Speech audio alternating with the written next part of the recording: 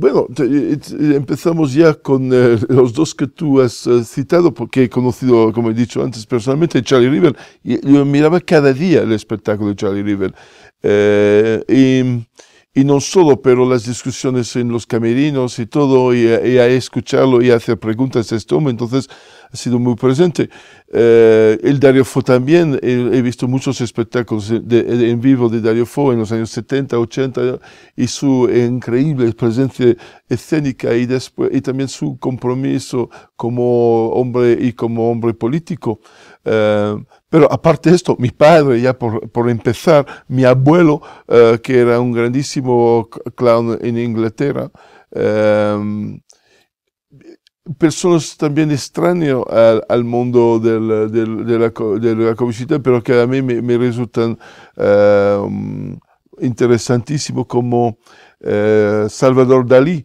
No por sus pinturas, que no me gustan personalmente sus pinturas, pero por el personaje totalmente típico y esta dimensión surrealista que daba a las cosas, sus performances. Yo he visto también, he tenido la suerte de haber encontrado a Salvador Dalí y de haber visto performances de Salvador Dalí. Y era increíble sus performances y me han mucho influenciado. Hay una lista bastante grande de personajes. No son personajes del cine. Las personas que más me han influenciado son personas que he encontrado directamente. Los colombianos también.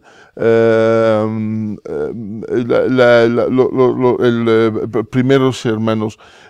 Porque ellos, de todos los nuevos payasos o otros, los más cercanos a mi trayectoria han sido estos, y en el sentido que ellos sí que son del circo, ellos han renovado su tradición, ayudado de Federico Fellini, que ha dado una grande visión. Influenzato mio fratello, i Fumagalli. Sono fratelli e sorelle, suoi fratelli, sono fratelli e sono molto bravi, e sono figli di quell'uomo che fa la storia, Fellini, clown, il vecchio che muore, sono i suoi figli. Dr. T, Django Edwards. And there's this great Italian guy. What's his name? No, not Italian. Dorothy. Who is this great, the Spanish clown? Old times? No. Wait a minute. We'll come back to this video. And Leo Bassi. He's another great, inspiring genius in the world of clown. Payasos como tal, payasos. Pero el Django Edwards es uno de los pilares de todo el movimiento, y la verdad es que tiene una fuerza interior y una carga que lo veo, cada vez que lo veo lo tengo mucho cariño. Después una lista de otros pero sí empezó a citar uno, citó el otro, y después no cito. Michael Moore, por lo que yo lo veo como en su trayectoria, es un bufón, entonces no es un payaso, pero es un bufón, y la fuerza que él ha tenido como bufón, de mantener a Beppe Grillo también en Italia, es muy en la línea de Dario Fo. Personajes no conocidos, pero a mí que son alucinantes. Peter Pitowski, que seguramente el Django Edwards, si tú lo citas, podría decir, es un americano que no ha tenido el éxito público que tendría que haber hubo, pero el hombre es uno de los hombres que me hace más reír en absoluto. I remember, for example, there were clowns on television. There was Bozo, of course. And there was also a clown, a local clown in Detroit when I was growing up, called Ricky the Clown. And he was more of a tramp clown, as we say, with a big nose and, you know, a shattered bowler derby hat. And he was on TV for little kids, and there were little kids doing games and stuff like that. And all I remember is he had a southern accent, and he was very weird to me. I was about 5 years old. And also he was a real what do they call it? A tramp clown, because his hat was all tattered and he looked kind of dirty. And instead of looking for whiskers, and I was very afraid of him. And my parents wanted to take, it was a local TV show, so they wanted to take me, and I went, and I was very afraid. When I saw him all made up, he was weird. He was frightening to me as a person. You know, he has his nose, and he has this funny, also he tried to be funny with his voice. And I always remember seeing the white on his lips, you know, and that kind of weirded me out. I was afraid of clowns. A mí me parece que los payasos, a mí también personalmente, o sea, no me daban miedo no, pero no me gustaban, no me hacían reír.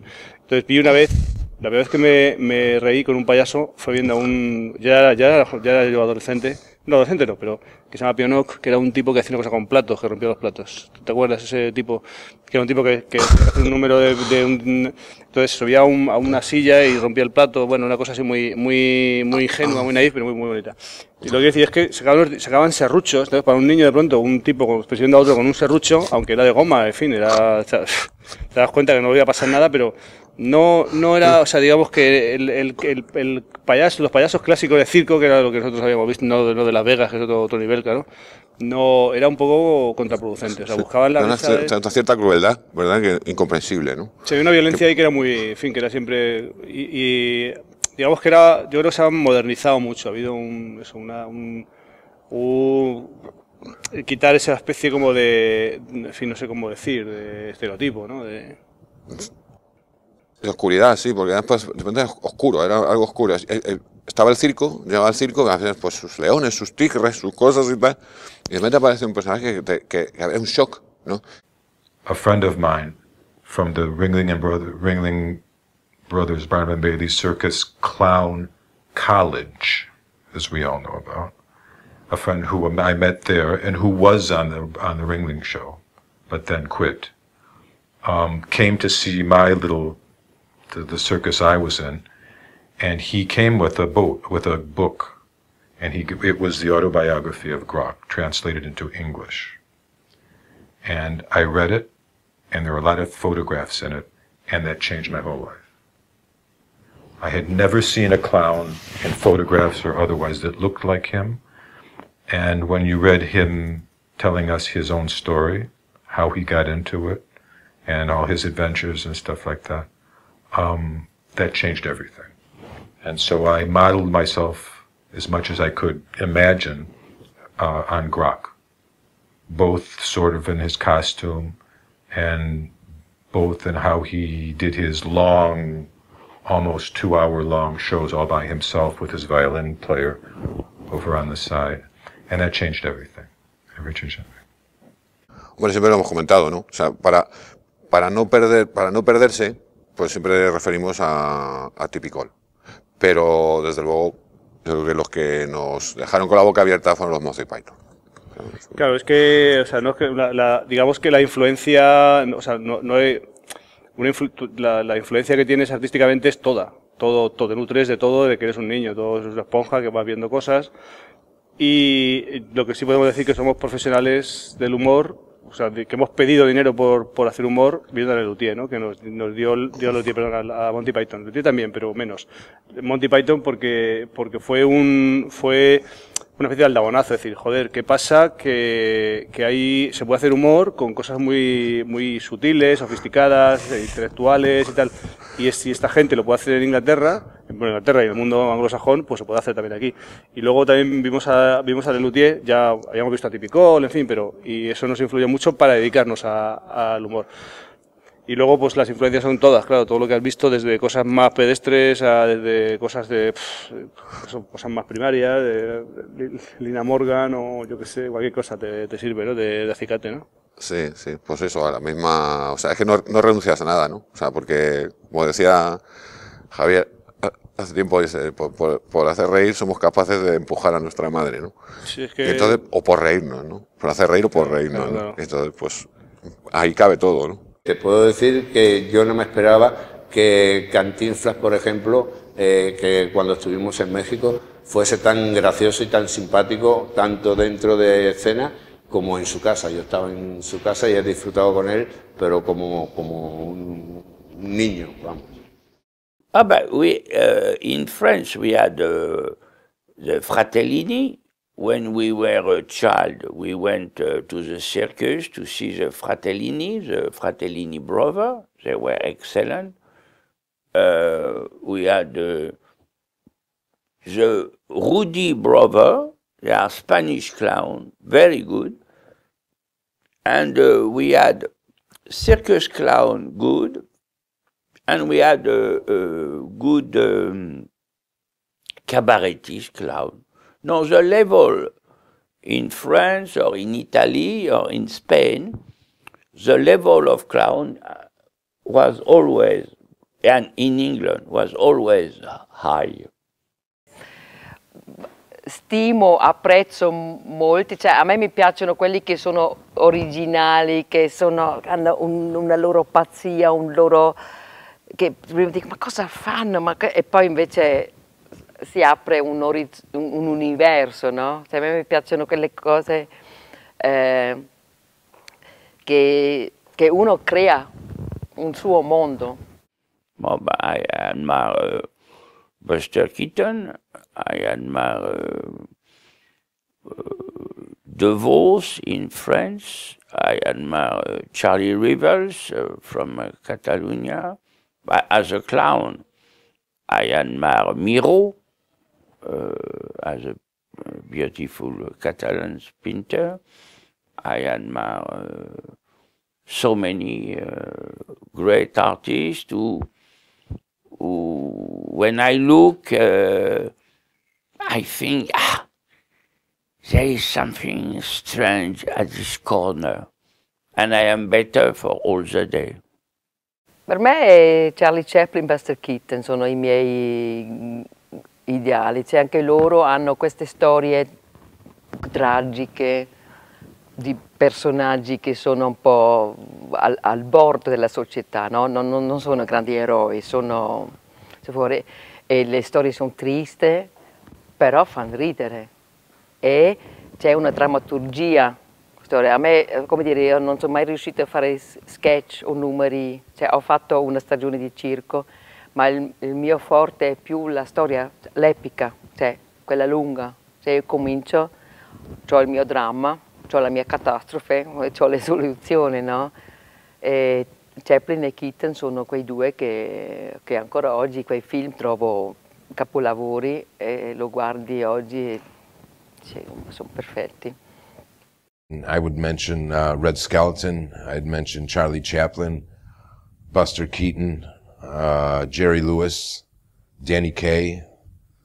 I mean, these are just a few, but there's many others. The present, again, I'm a very lucky person because I work with one of the greatest clowns in the world right now, which is Django Edwards, which is a reference point for me. Leo Bassi, Carlo Colombayoni, of course, Gianni Melville. I'm Italian and I live in Italy, so I have to mention Dario Fo, Roberto Benigni, and there's so many others. Lucille Ball, for example, the Three Stooges in the United States, and yet others, which there's so many of them, so many. Well, definitely. I saw a lot of English and Scottish performers when I was young, live. And I would definitely single out, for example, Leslie Crowther, Max Wall, Ricky Fulton, Jack Mulroy, they were Scottish. Jimmy Logan was Scottish.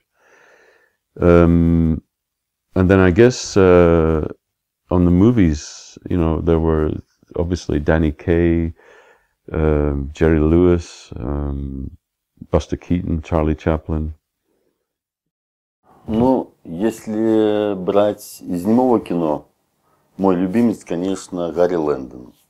Хотя я очень долго учился у Китона и у Чаплина, и у Линдера, и у Лаурел Харди и так далее. Но наиболее нежный, самый тонкий и самый беззащитный, конечно, это Гарри Лэндон. Если брать из цирковых клоунов, то, конечно, это Чарли Ривел. Самый детский, самый наивный, самый светлый. Ну, наверное, это то, что я больше всего мне нравится в жизни. И, наверное, в этих клоунах это сосредоточено больше всего. Если брать из театральных клоунов, то даже сложно. Конечно, просто фантастический Джанго и просто фантастический Лео. И Билл Ирвин, и ну, не знаю, я думаю, что, может быть, 10 имен я бы назвал, но как выбрать среди них то, что больше всего мне нравится, практически невозможно. Они такие мощные, такие разные, и когда ты видишь одного, ты забываешь о других. Потом видишь другого, забываешь об этом. И это невозможно выбрать. Это, представьте себе, что перед ребенком поставили целую вазу с конфетами и сказали: выбирай только одну. Well, I would say Robin Williams, because he works in very different ways, and to follow Django Edwards' terminology for a clown, which is an actor who does everything, which I agree with. I think Robin Williams is probably one of the main achievers on that level.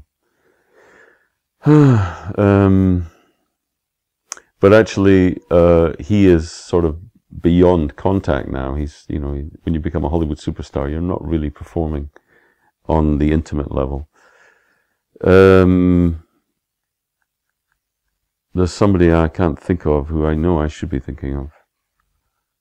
Django is, as a communicator about what the philosophy of the clown is, Django's still, you know, one of the main people around. I mean, he's still doing, in a way, what he did 25, 30 years ago, which was, you know, with the hippie idea that we should all be brothers and you know. A ver, Monty, sin duda, de la misma generación. Monty es un gran compañero, un gran payaso. Me cuesta más, ¿eh? Leo Bassi, pero no sé si es payaso. Creo que es bufón. Yo distingo entre un payaso y un bufón, que a un payaso te lo llevarías a comer a tu casa y a un bufón jamás. Jamás. Pero bueno, Leo es un gran payaso bufón. Un gran payaso bufón. Y después... Es que hay tantos que... Oriolo. Mira, el hijo de Oriolo, partener de Monty, pero imprescindible. Es el mejor contraaugusto que conozco. Y es precioso como persona y como payaso. Django Edwards, cuando le vi hace mucho tiempo, Tortell Poltrona, con quien yo empecé, y me emocionó mucho. Por eso me inspiró las ganas de ser payaso. Charlie Rebel, cuando era mayor, y era increíble porque era una abstracción tan grande del payaso que te hacía preguntar qué está haciendo esta persona, por qué solo moviendo una mano quiere explicar tantas cosas. El gran Fatini subiéndose a una farola. Muchos artistas de circo que te emocionan. También en cosas de teatro me he emocionado viendo al Teatro Lliure, viendo a comedians, que los he admirado mucho. Creo que todos ellos, yo he intentado tomar algo de cada uno de ellos. Charlie Chaplin, los grandes también de la comicidad, y entonces estos han causado admiración y he intentado imitarlos, ¿no? Leo Bassi, por lo bruto que es, una parte de cada uno, ¿no? Cada uno te produce esta emoción que hablábamos antes, te toca un punto de ti mismo y tú dices, eso es lo que yo quisiera tener, ¿no? Que quisiera también contar a la gente. Han estado desde Poltrona, pasando por Django, Leo, Gustav Parkin, Johnny Melville, mi compañero Oriolo durante muchos años, mucha gente. En cada instante hay alguien ahí. Todos, te digo, no sé, desde Bach, Beethoven, Mozart, a Casals, yo qué sé, muchos. Y luego a nivel de los payasos, todos. O sea, a mí me parece que cualquier persona que se pone una nariz y es capaz de salir a dar un ratito de buen rollo a la gente, me merece mucho respeto. Lo que evidentemente a mí, pues claro, me trabajé con Rivel, trabajé con Popov, que son quizá de las experiencias clownescas más grandes que ha habido. He vivido con Django Edwards en la Unión Soviética, cuando todavía estar claro, con Django, viviendo con él, porque un americano y un español no tienen nada que ver, pero en aquel momento en la Unión Soviética éramos los más parecidos del mundo. La provocación de Leo Bassi. When I was younger, there was one clown in the circus who had a large effect on me. His name was Emmett Kelly. He was a tramp. He played August. The character I play in, when I play a circus clown, because I have about 280 characters, it's the similar kind of character. Gee, I like Buffo and Django Edwards and Slava Polonin and Gardy Hutter, and I just saw Nino Castrini, and I really loved it, and I feel admirative of his courage, and I like his work.